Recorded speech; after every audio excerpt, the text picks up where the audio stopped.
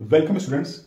Here is a question in which when the median of this distribution is given 14.4 and we have to find x and y if the total frequency is 20. The table is displayed here, class interval is continuous, the frequency is displayed here and the sum of frequency if we calculate is 10 plus x plus y. Now to find the median, first we calculate the cumulative frequency.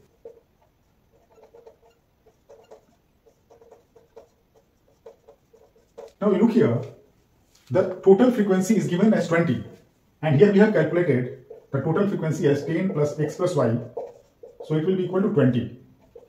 So x plus y is 10, this is equation number 1. Also the median of the distribution is given as 14.4 and we find here that it is falling in the class interval of 12 to 18. So this class interval will become the median class. So for this table the median class is 12 to 18. Now we have to find the value of x and y. For that we will use the formula to find the median. So median is L plus n upon 2 minus cumulative frequency upon frequency into h. So we will start putting the values. In the question the median value is 14.4 and the lower limit of median class is 12.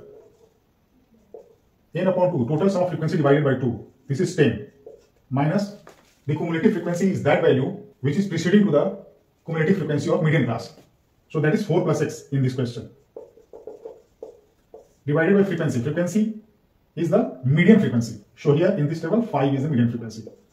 H is class width, 6 minus 0 is 6.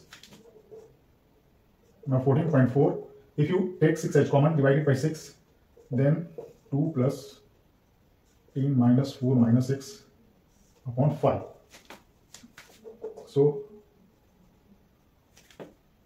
2.4 is 16 minus x upon 5. Cross multiply it. 16 minus x is equal to 12. So the value of x will be 4. Now from equation 1, x plus y is 10. So y will be 10 minus 4, that is 6. So the values of x and y are 4 and 6 respectively. That's all. Thanks.